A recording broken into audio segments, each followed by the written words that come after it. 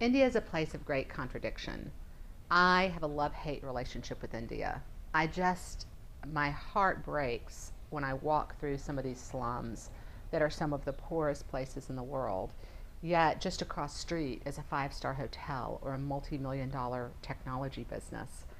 It just doesn't match up to me.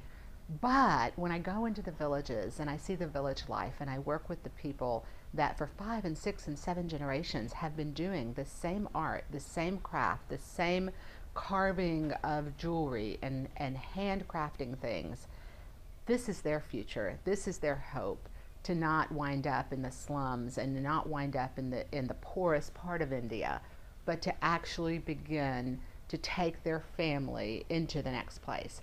Children are going to school the first time in generations. New schools are being opened. Women's centers are being opened.